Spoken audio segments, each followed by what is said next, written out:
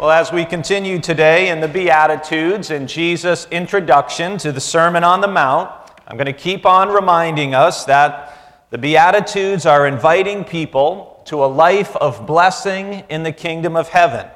And with all the Beatitudes, there's a relationship between the situation or the need in our lives that Jesus mentions and the promise of blessing in the kingdom of heaven.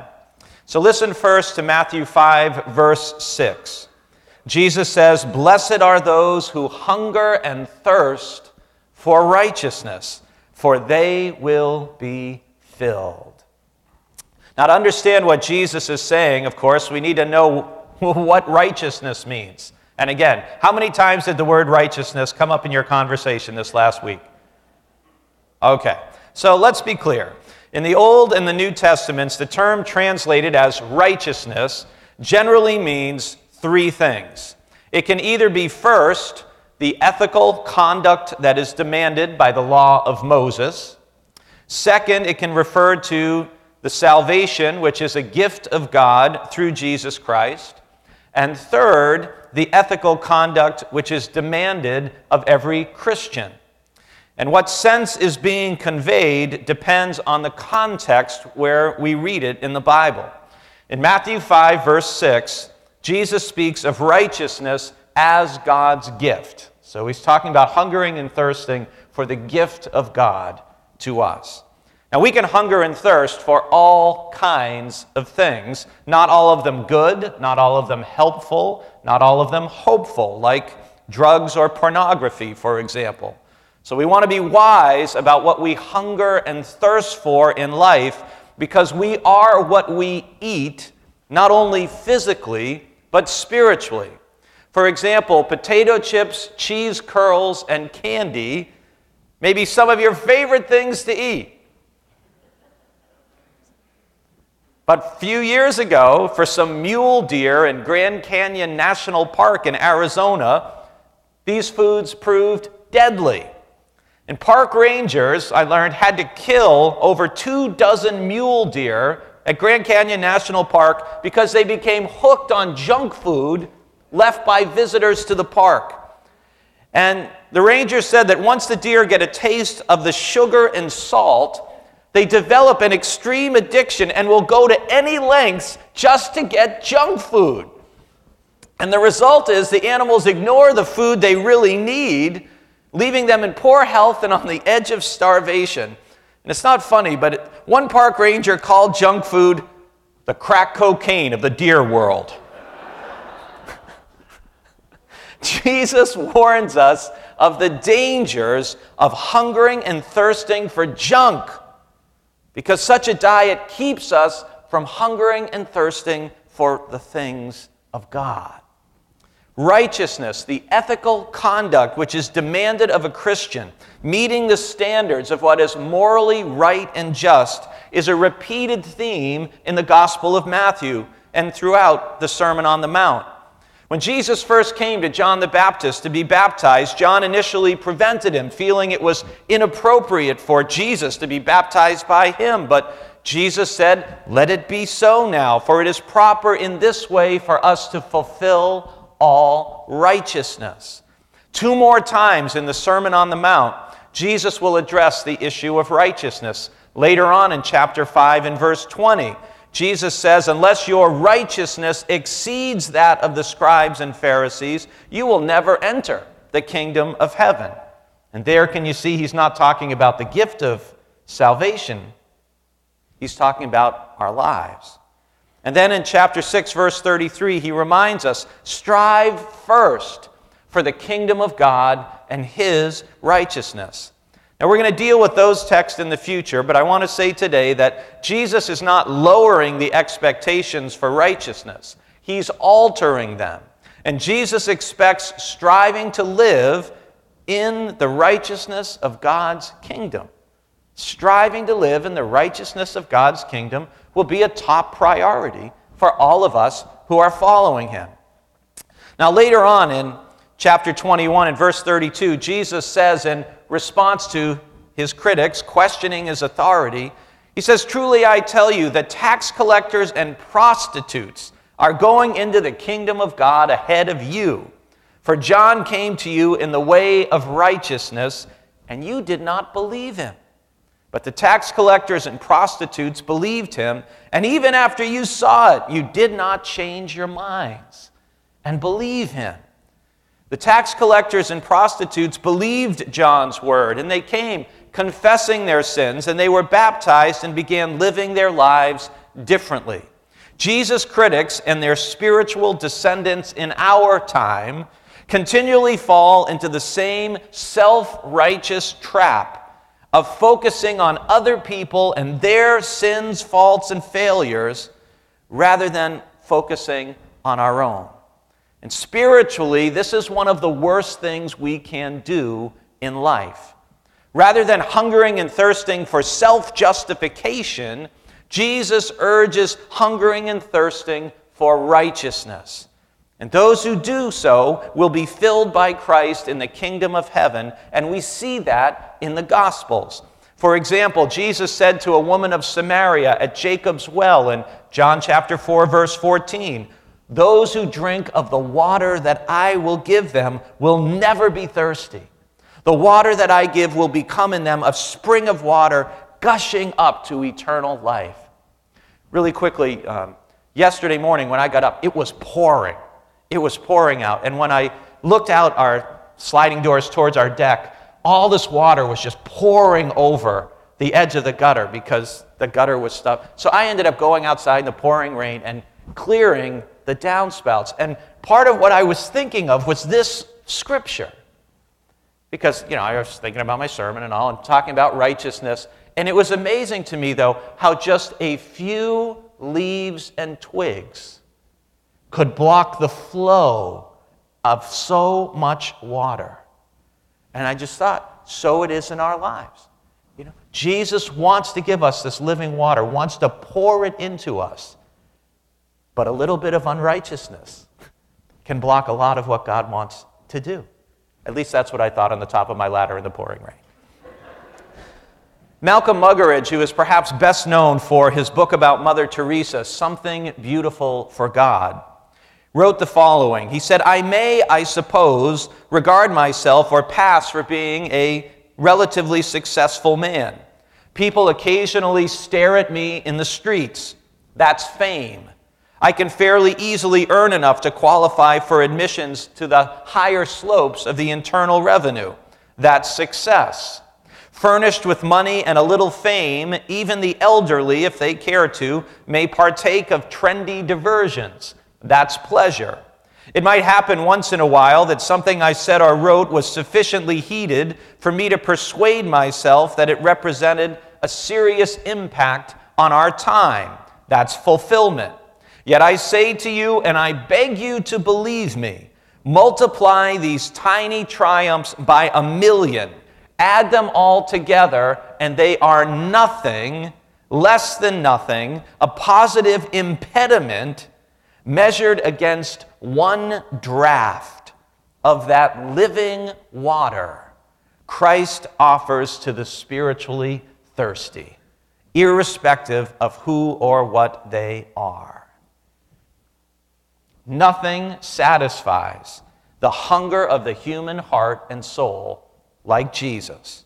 And in Romans chapter 6, Paul makes the point that after Jesus has done so much for us, then it's up to us as we seek to grow in righteousness to feed the right hunger and thirst and to starve those things that are not of Christ in our lives.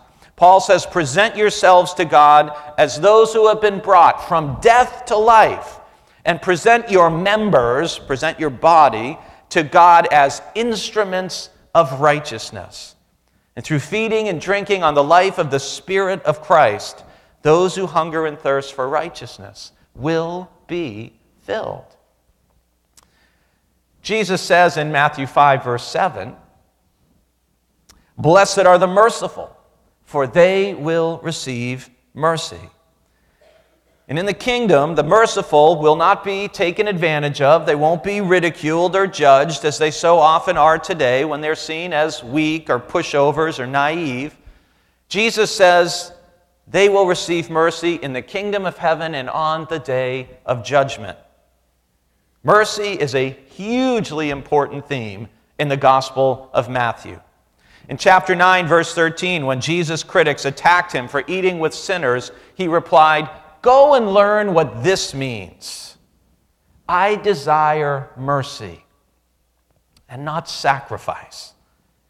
Then in chapter 12, verse 7, when his critics were ripping him for violating the Sabbath laws and plucking heads of grain with his disciples on the Sabbath, Jesus replies by telling 2 Bible stories and then saying again, "But if you had known what this means, I desire mercy and not sacrifice, you would not have condemned the guiltless."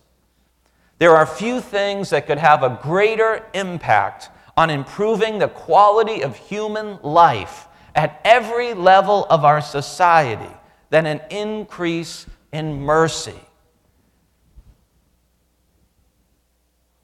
I just want that to sink in.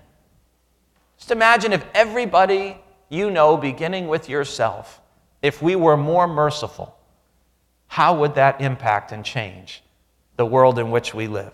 Many times in Matthew, people with physical needs beg Jesus for mercy for themselves or for a loved one. In chapter 9, verse 27, it's 2 blind men crying loudly, "Have mercy on us, Son of David."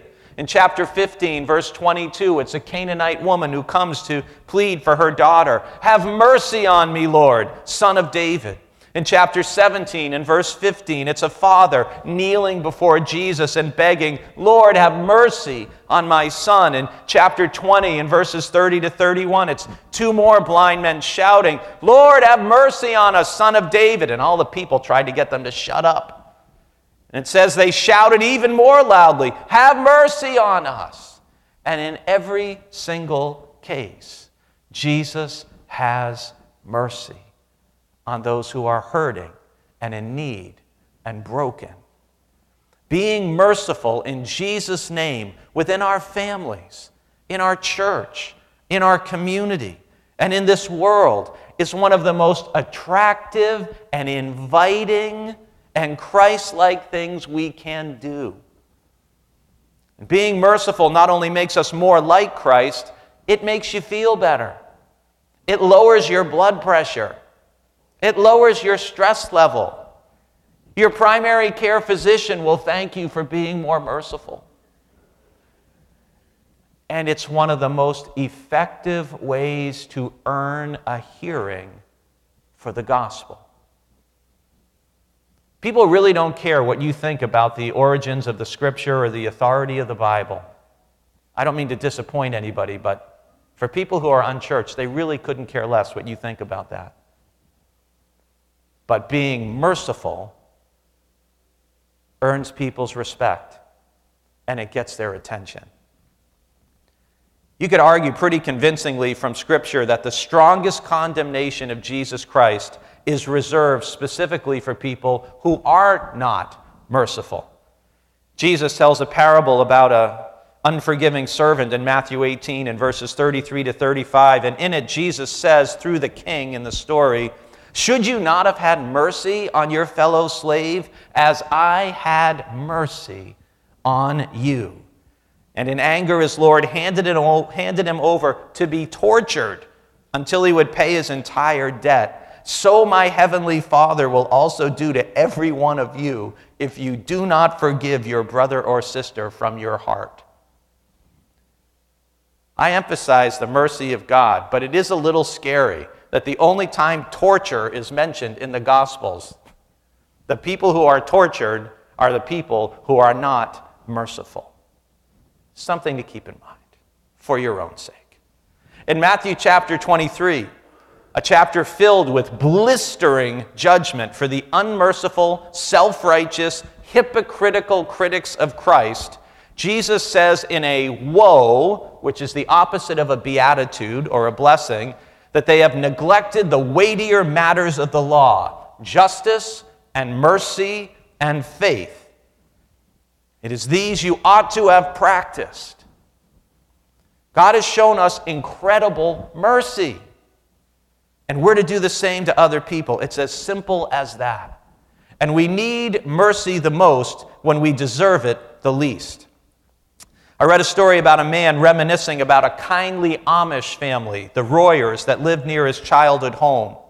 And he wrote, one night a group of drunken high school boys went to the Royer farm after a football game and began breaking watermelons, the produce that provided the mainstay of their annual income.